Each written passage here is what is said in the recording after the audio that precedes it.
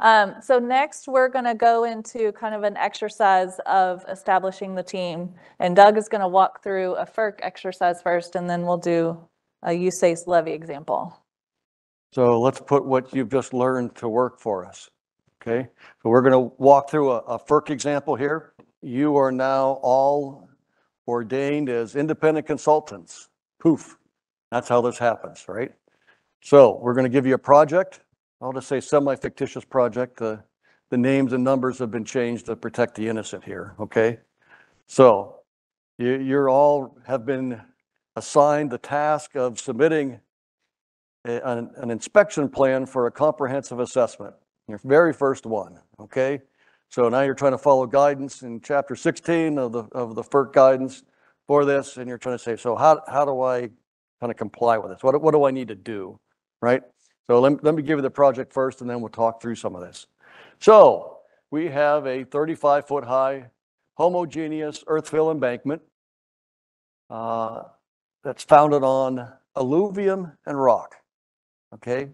And all of this is pretty similar to the picture that you see here on the right. So in addition to the embankment section, you've got a gated concrete spillway structure. You've got a concrete OG with a bridge over top and 5 radial gates. It's got a downstream rock channel. You've got a water retaining powerhouse. You've got 2 units and a 30-inch diameter outlet pipe associated with that. A little more information about past performance, minor reservoir floating debris issue, associated minor seepage observed exiting through the bedrock downstream of the project. Minor rock scour from flood flows and plucking in the spillway channel. No real instrumentation and performance concerns over the life of the project.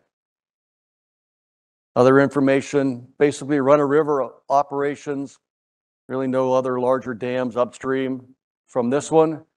You do have some larger dams downstream, but this is called significantly downstream, okay? Scattered homes and communities downstream from a consequence standpoint. And so looking at past information, past PFMA reports, no category 1 failure modes to stand out. Some questionable radial gate operational issues have been mentioned in the past. Limited design and construction documentations available for the project.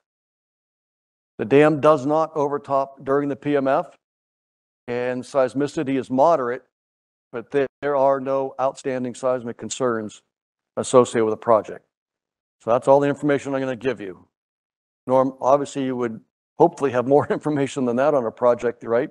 That you're looking at trying to put a team together, a plan of how would I perform a comprehensive assessment on a project that size, those kinds of components, those kinds of issues. So you're going to want to know something about the background, the setting, right? All those kinds of things, ongoing dam safety studies that might be going on, or concerns, issues associated with that. So your first task, should you choose to accept it, would be to ask this question first, and not the question of, well, so who am I going to put on this project, right? That's the third question. You're going to ask a couple other questions first. So what technical disciplines / expertise do I need to have to actually perform an in-depth review on this project, conduct a site inspection, do a PFMA and a risk analysis? What do I need? So this is now going to be everyone's participation. So just start one at a time. Give me a technical discipline, not a person, that you would think would be required to be able to evaluate some of the conditions out here at this project. Hydraulics, right? So let's start with the hydraulics first. Good, I'll get the structural next. Well, that was usually like the last one we normally get to. So he was like really quick on the draw on that one. I want to get this one in here, right? So good. So hydraulics, right? So we've had some scour issues in the past, right? Being able to go through, going to have somebody that has at least some knowledge of that to understand energy. What's the likelihood of that happening, right? So structural, did I hear, right? So you got a lot of structural features, right? You've got a water retaining powerhouse. You've got a spillway deck. You've got the concrete piers on the spillway section, right? You got at least some seismicity that you're going to have to evaluate. Wing walls downstream, things like that. So I guess we'll have a structural engineer. Okay. A geologist, right? So sitting on rock, you've had seepage coming through the rock. So, I mean, we may have to evaluate piping through the embankment or embankment into the foundation and what do those discontinuities look like, as well as for the scour, right? So as much as the hydraulics folks would like to think that they can handle all the scour stuff, right? You got to have a geology person to be able to help you with discontinuities, rock mass classification, all of the other kind of stuff, right?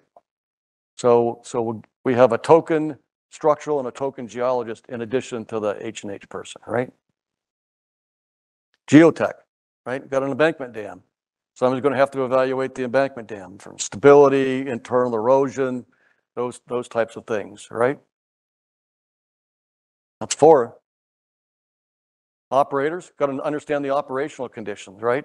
So you have to have experience in being able to understand, interpret how operations impacts different failure modes, performance of the structure, and things like that, right? Good. Mechanical, they got spillway gates, right? So you might look at from the structural standpoint of the gates, but also from the mechanical standpoint. You got hoisting equipment and chains and all that other kind of stuff associated with that. Electrical, right? Good. So, I mean, you've got power supply, controls, you have SCADA systems, operational kinds of things. You're going to want having somebody or at least experience covered that can handle that kind of information, that expertise. That might have an economist, right? Somebody with the economics background, be able to look at that depending on if you feel like this rose to the level of wanting to include that kind of expertise, on the team. That would definitely be someone to consider. One more comes to my mind anyway. The consequences, right? So somebody that has that consequence expertise. So that'll be something. Hard. Risk facilitator, PFMA facilitator, good. Going to have that with the L2RA, right? I think there's at least one more that is on my list. Pardon? Seismic, could have somebody, you're going to have some type of seismic understanding, right? On being able to look at the loads, probabilistic seismic hazard analysis, or at least be able to interpret what's going on. Still one more. Pardon? Note taker, yep. That's good. Need to have somebody be able to take notes. Good. Yep. Yeah, right. So you want to have somebody that can at least interpret that. You have some experience in being able to do that. I think you got all but one right now. So this was good. I didn't hear hydrology. I heard hydraulics, but hydrology, right? So it doesn't the PMF doesn't overtop the dam, but however, we still have to develop a hydrologic hazard curve, right? We're going to have some hydrology people. So you might come up with a list that looks something like this, and I think you got them all. Did we miss anybody? I think we got them. Yeah, so we talked about instrumentation. That was offered up. So that means we need, with all these different technical disciplines, we need 13 people, right? No, we'll get to that because we still have another question to ask ourselves. So the next question is, so what level of expertise do we need for each one of these technical disciplines? Do each one of these rise to the level of needing somebody with kind of top of the line experience, that has 45 or 50 years of experience in every single one of these areas? Is that what would be required on this project? Right? So you have to ask yourself that question. I'll just say, at least within the FERC inventory, I mean, we have very small dams and we have Oroville, right? So there's a whole scale of projects that range in between that, right? Maybe the Orvilles of the world, like for a geotech, you want somebody that is pretty high up in experience, right? You've got a 770-foot high embankment that sits upstream of a highly populated area. in a moderately seismic area. You're going to want somebody that understands heads and, I mean, really can understand that. Maybe a 35-foot high embankment somewhere in the middle of the country, maybe you don't need somebody like that. So you're going to go through the expertise, the disciplines, and then decide, so what level of expertise do I need? And it might just be something as easy as something qualitative. And you can come up with your own definitions of whatever high, moderate, or low, might be to be able to suit you. To be able to say, hey, I think, on this particular project, none of them rise to a high level, perhaps. And maybe, again, depending on what the issues are, things like that, some of these might be moderate, some of these might be low. So once you've gone through that kind of process of going through, now you can start trying to decide, so how could I match this up with the people either in my firm or that I have availability to pull a team together to be able to put a proposal in to a licensee that says, hey, I can be effective and efficient at performing this work. So here's one way that you might look at this, okay? So we heard about the risk facilitator. So that's M.E. Talkie. We found M.E. Talkie, they work for, the company, right? Okay. Andrew Beavers, great independent consultant, has background in geotechnical, geology, seismology, operations, and instrumentation. At a sufficient level of expertise in each one of those to be able to handle all the anticipated conditions on the project. Susan Waters, H&H subject matter expert. She's going to handle hydrology, hydraulics, and consequences. And I will say, so each individual that you list here and you're going to provide a resume for has to be able to demonstrate that they have that sufficient experience in each one of these areas. So if Andrew Beavers is going to be considered somebody that's going to look at the geology and there's nothing in their resume that talks about their experience and foundations in geology, it's probably going to come back to you. So just because, they might have that experience, but it's got to come back to be able to demonstrate that experience, okay? Larry Steele, structural engineer. And we know most structures can only handle one kind of thing anyway, so they're not very multidisciplinary, right? So now I've offended all the structural engineers in the room. So it just worked out that way, Yeah. Okay, Icy Gates is a mechanical and electrical on that. They happen to be a subconsultant. The company just doesn't have somebody necessarily with that kind of experience, so I went out and found someone, and somebody had mentioned a note taker. So absolutely, we have the best in the business. Chris Fastfingers is a recorder note taker. In fact, they're an EIT. They're still trying to kind of learn the ropes, and this will be a great opportunity for them to be able to come in and do this. So with 13 different technical disciplines, you've got 6 people on here with a note taker to be able to do this.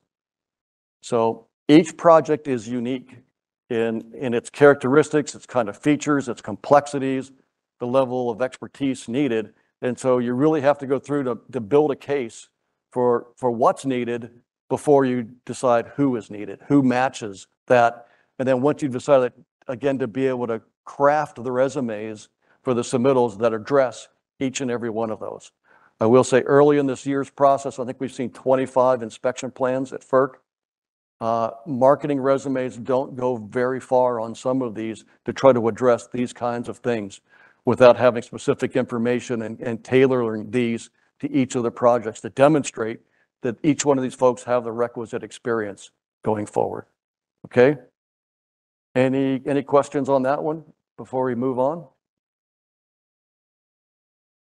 Okay.